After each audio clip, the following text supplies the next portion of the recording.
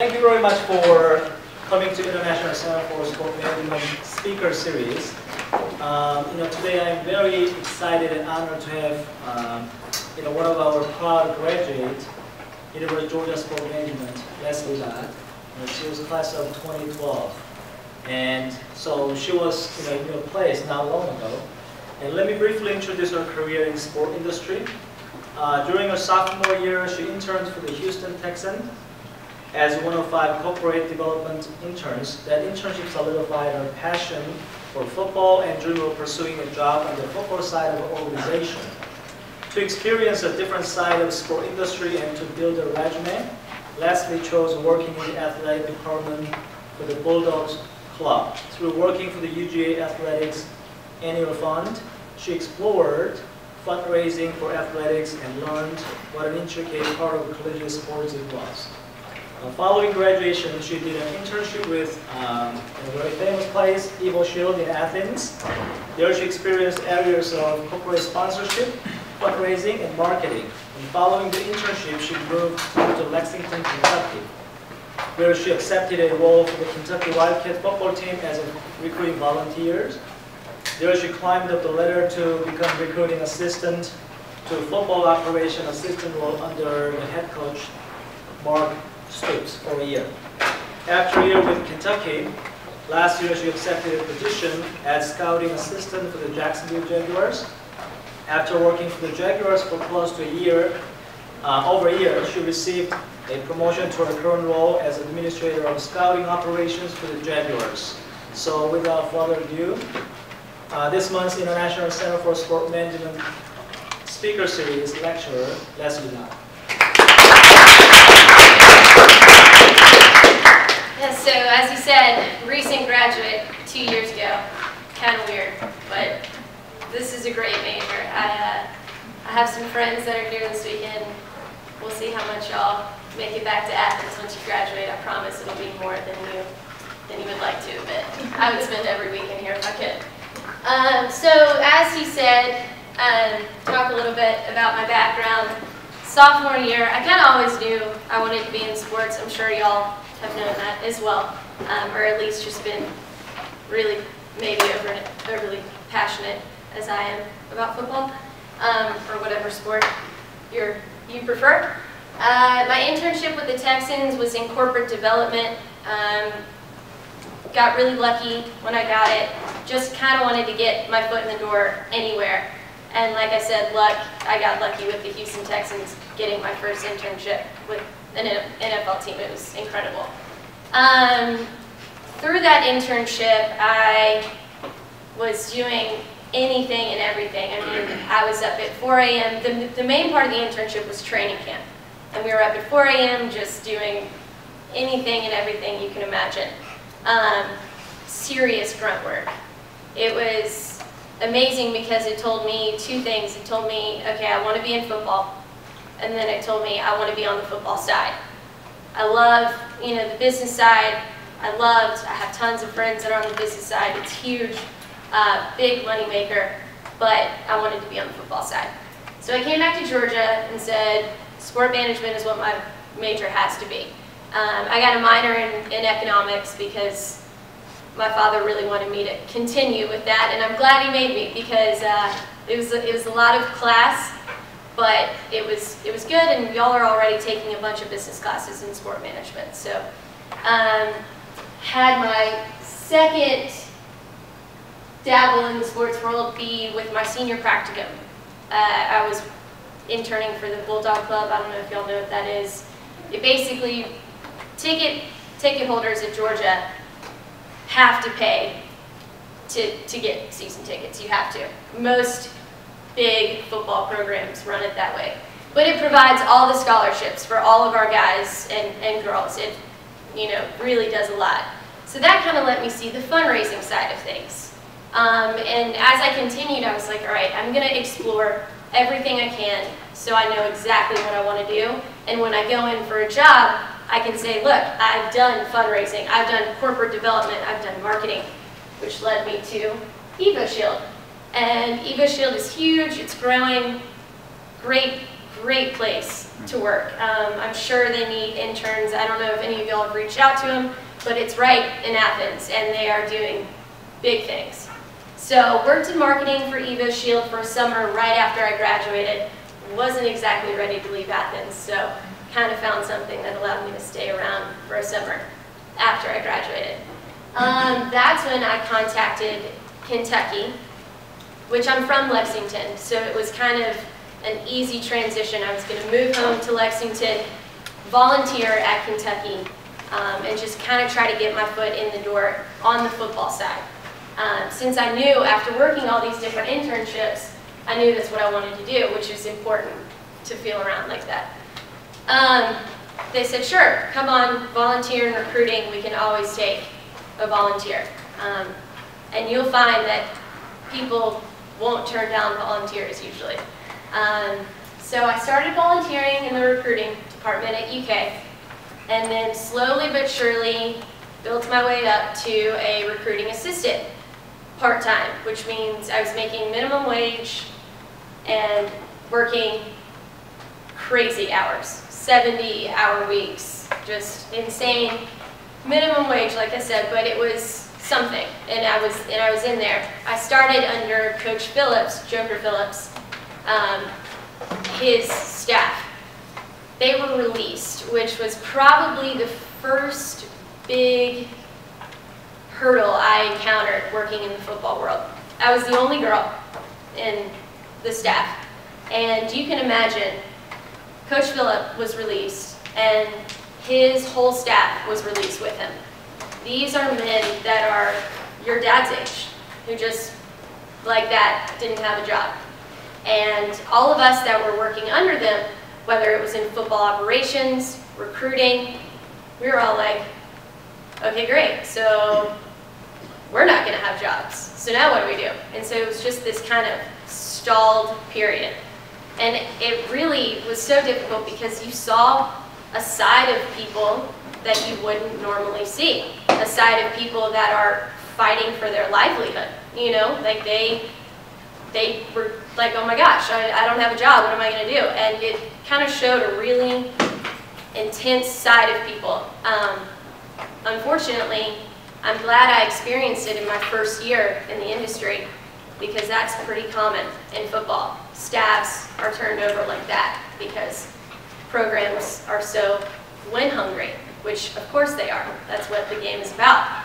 So staffs are turned over pretty quickly, and it's a very cutthroat industry. So we just kind of were hanging out, recruiting, football ops. The coaches were obviously gone, but there was a handful of us, maybe 10 of us, including the GAs, who were all just kind of standing there. We didn't know who the next head coach was going to be or anything. Coach Stoops, Mark Stoops, I'm sure y'all are, if not familiar with him, at least familiar with his brothers. His brother Bob is the head coach at Oklahoma. He's been there 14 seasons. The middle brother is actually the D coordinator there, Mike, and he was the head coach at Arizona. So he comes from a famous football family. He was hired as our head coach at Kentucky. First head coaching job for him, he was the D coordinator at Florida State. Obviously left Florida State's defense in pretty prime condition. They went on to win the national championship. So he's a defensive guy. He came in, he was our head coach, and fortunately he kept us around, which was great, because a lot of times head coaches will come in and bring, you know, some of their people, which he did. He brought a lot of his guys in, but we were fortunate, we stuck around. And I continued in recruiting until about midway through, I decided I wanted to move into football operations, which on a collegiate level, I'll kind of describe all this as I go, because when I was sitting here 2 years ago, I had a pretty good idea, but there are a lot of things I didn't know, and a lot of things I found out, and I was like, I just had no idea what all this was. So moved into football ops, and I'll explain all this later.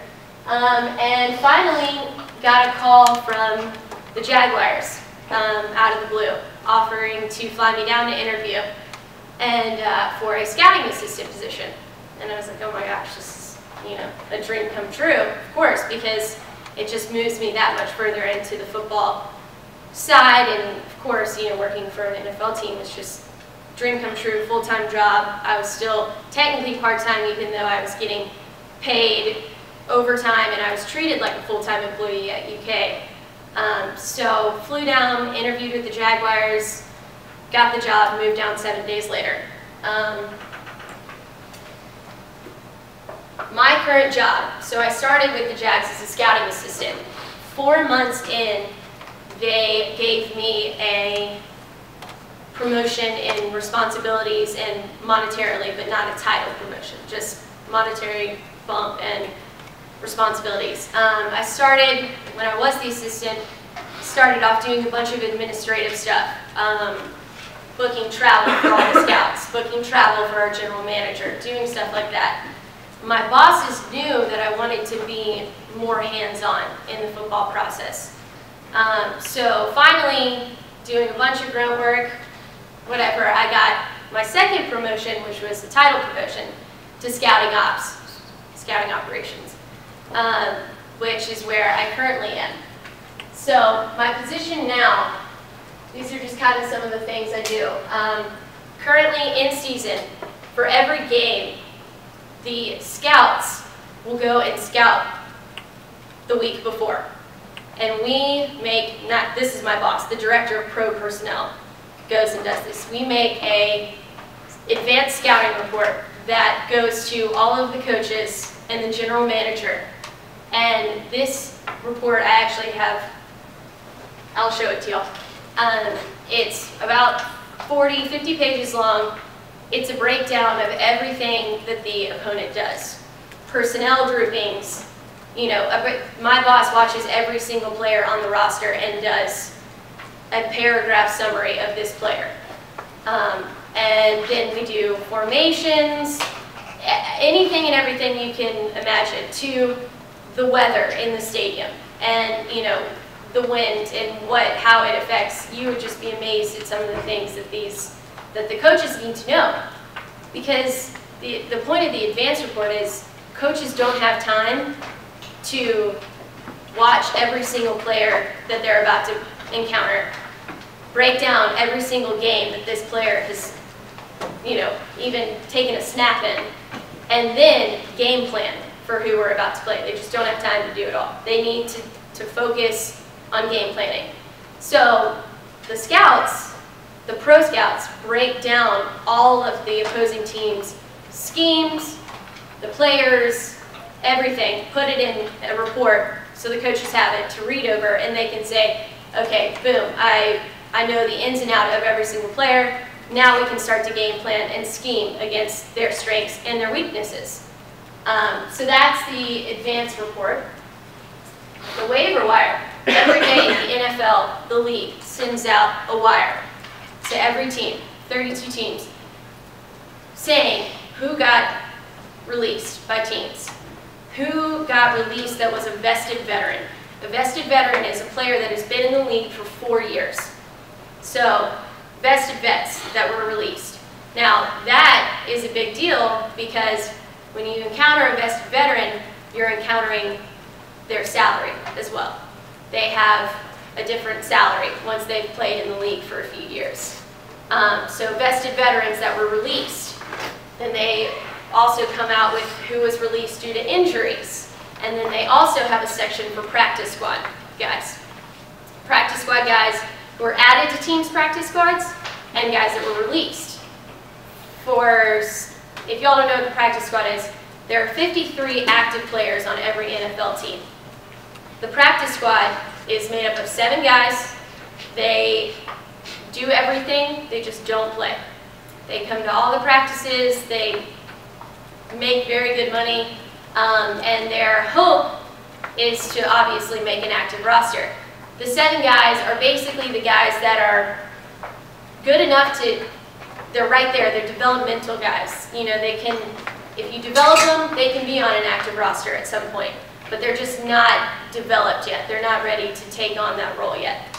So they send out the practice squad guys. I'm going to show you these examples. Sorry, so go back to the advance real quick. This is actually what we did for the Colts game. And I put this, I do it all. I do all the stats, the schemes. What I don't do is the player evaluation summaries. That's the director of pro personnel, he does those. But I put this all together. So as you see, you have their roster numerically. We have their roster broken down by position. We have their 2014 stats so far. That's defense. We have our comparison, our numbers compared to them so far. Their roster from the previous week. And then this is the advanced game. So my boss will go in, watch the game, say, all right, here are their injuries, here are the guys that are inactives. We put all this injury information right in there. And he writes a summary up of the game, kind of what happened. We have a snapshot of their coaching staff and who's on the radios, who's doing subs, all that good stuff. A snapshot of their offense, and then more of a snapshot of their offense, kind of their personnel groupings up here, stuff like that. And then he writes just a little summary about the position groupings. We go down and we have their starting lineup on offense, height, weight, speed, and then a one-liner about each player. And then you get to the second page, you have all of their player by position with a little more in-depth. And I do these up here, I do all their statistic notes and all that. So keep going by position. Then we get down to defense, same thing. Defense, personnel groups, notes, summaries, their starting lineup for defense. And then the same thing for special teams. We do a breakdown. We show how they line up for special teams and stuff like that. So that's the advance. And that's literally what we work on all week. I know it's just, you would be shocked at how time consuming it is. 50 pages of that in-depth analysis of a team, it's very time consuming. The waiver wire, so when the NFL sends that out to us, I take it usually gets sent out at night. I take it and I put it into a spreadsheet for our head coach, Gus Bradley, our GM, our owner, and my two direct bosses, the director of college personnel and the director of pro personnel. Take it, let's zoom in here. So you have a player's name, his position. This is practice squad, who was released from practice squad that day, what team he was with, if he's played or started in any games. JackFit for us is a character code. So we check character codes. If I'm sure you all have heard of some of the current situations going on in the NFL. We try to bring in top-notch character players to be with our franchise. Medical, if they're released because they have an injury, we obviously want to note that. So college, age, height, weight, speed, and then we have our grades for them and their agent information in case our head coach or our GM says, yeah, let's bring them in and call his agent. So that is the waiver, and I do that every day as well. So to break things down, like I said, when I graduated, I knew a lot, but I was really surprised when I graduated how little I knew about the in-depth of football, just the organization itself. So on a collegiate level, I'm sure you all know this, you have the AD. So he just oversees everything, he's AD. This is just a snapshot example. Compliance, sport marketing, they're individual entities. They help, sports marketing works and helps and communicates with the sports and is working to help them and promote them and everything that goes into it, but they're separate from football. Football, on the collegiate level, you have the head coach, assistant coaches, the director of football operations who does everything from travel to the team, security for the team, hotels, checking up on grades. I mean, anything and everything that involves the players and just the logistics behind the team, that's the DFO. He does, or she, I actually don't think there are any. She's on like not in an SEC, not for an SEC team, but director of recruiting on a collegiate level handles all the high school prospects, and you know, it's so different from the NFL. My mom always jokes, and it's like she does recruiting for the Jaguars. Like, it's scouting. It's a little bit different. And by a little bit, I mean it's completely different. It's polar opposite. Collegiate, you're trying to convince kids to come play for your school, play for your program, come be a Bulldog. Scouting, we choose. We choose who we want. The guys, when you get to that level, it doesn't matter. They want to be with the team, you know? So it's who fits us, who fits our scheme, who is going to play the best with us. So it's pretty different on that sense. Professional. We have our owner. Most people don't know this. Business and football on a professional level are completely separate. They're not in the sense that we're under one roof. We represent the same team, the same morals, the same goals, everything. And we work as a team. We work to help them, they work to help us. But in terms of how we are run, we're very separate. So we have a president, Mark Lamping, who is amazing. He was the president of Anheuser-Busch. He was the president for the St. Louis Cardinals for years when they won the World Series. I mean, he's top notch. He has everything from marketing, ticketing, you know, accounting, finance, everything on the business side is under him. And then on the football side, technically Dave, who's my boss, our GM, is over everyone in the Jaguars organization. The GM is over everyone, business or football. He's just, except for the owner. He's not over the owner. But we don't operate that way. Obviously, Dave and our head coach, Coach Bradley, are very much so, you know, they operate together. So under Coach Bradley, you have the assistant coaches. Under Dave's tree, this is really watered down. I just put my department. Our GM, he has equipment, strength and conditioning, medical. You know, we have a whole medical team. Our strength and conditioning staff is like 6 guys who are there. You know, specifically, we have nutrition on our side, football administration, which is really contracts, really actually mainly contracts. That's practically it. We have a whole travel group that does all of our team travel and everything from that standpoint. So there are, none of them are shown on here, but it is huge. I mean, we have hundreds of people that work for the Jaguars. My department, Director of College Scouting and Director of Pro Scouting, because not one guy can do both.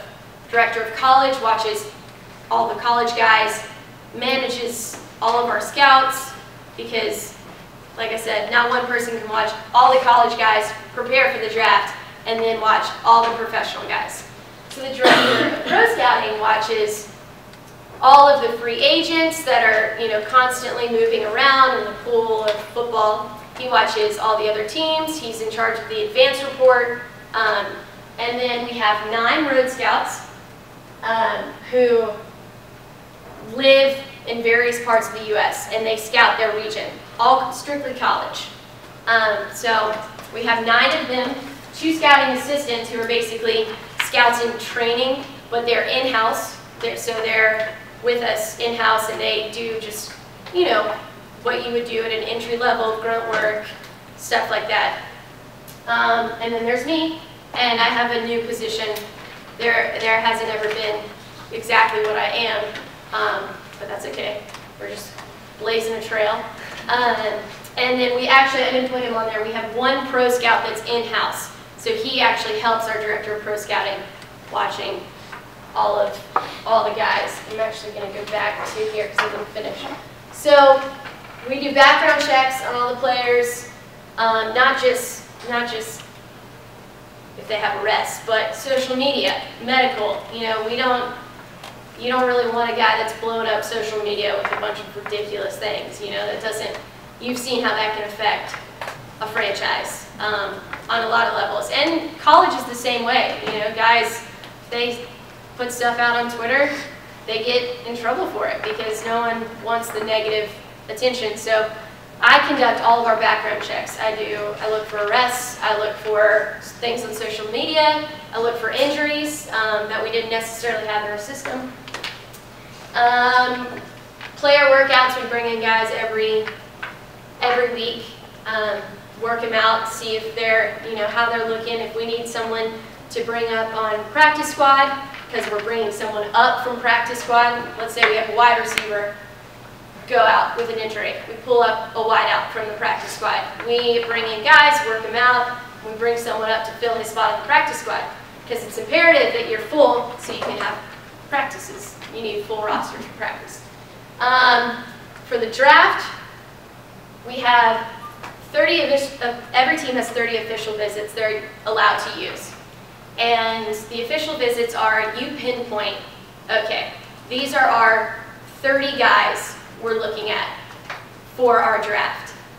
And not necessarily the top best, you know, it's not necessarily the top 5 guys, because if you have the first pick at number 12, then most likely you're not going to get those 5 standout guys that you know, boom, boom, boom, are going to go. But you're going to get, you know, the best at whatever. There's so many good players. It's insane. But you get 30 official visits to bring these guys in. You interview them. They meet with everyone. I mean, they meet with me. And they have me meet with them because I am younger, so they'll relax a little bit with me and kind of, I'll get to see a little bit more of their personality, as opposed to when they go in to meet our GM, they're, yes sir, yes sir. You know, but with me, they're like, what's up? How's it going? You know, so they have me meet with them just because I'm a little bit younger. They'll relax and show me a little bit more of their personality. I loved it. It was like my favorite part of my job in the spring, just because you know, eating lunch with all these big name players, like, I mean, everyone. I ate lunch with everyone. I mean, Johnny Manziel, just anyone you can imagine. It was just kind of fun to see them on a personal level as opposed to on film. So we bring all them in. I do all their travel. I make their schedules, conduct the interviews, do all that. And then the draft, of course, that's building up to the draft. Leads into maintaining the draft board. We keep an active draft board all year round and an active free agent board. Free agents would obviously be pro players. Draft board constantly moving, constantly changing.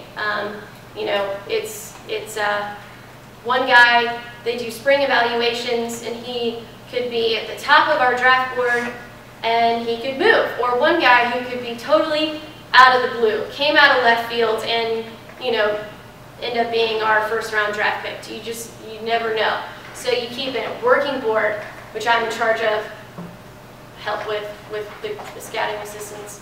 We have magnets that we move and make. So let's see, training camp. Y'all all know what training camp is. There's a lot that goes into that. And then my main part of my job is our scouting system. We use a form of Exos. I don't know if y'all, Exos is a big company. It's kind of the big film company. But they have a scouting system that they just came up with, and we, along with a couple other teams, are kind of championing that scouting system. So a lot of my job is stats entry, stats pulling, making lists and charts and whatever you can imagine for my bosses. It's a lot of fun.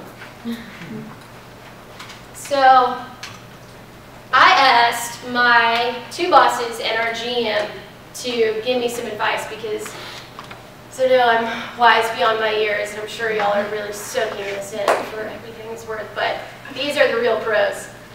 So I wanted to get them to give y'all some advice, because they're the ones that really make it count. So our GM said, make yourself indispensable. Whenever you have the opportunity, make yourself indispensable. He said His first job, he used to get his boss hot dogs and cigarettes before every game. And one game he was just deathly sick. I mean, could not come into work. It just couldn't happen.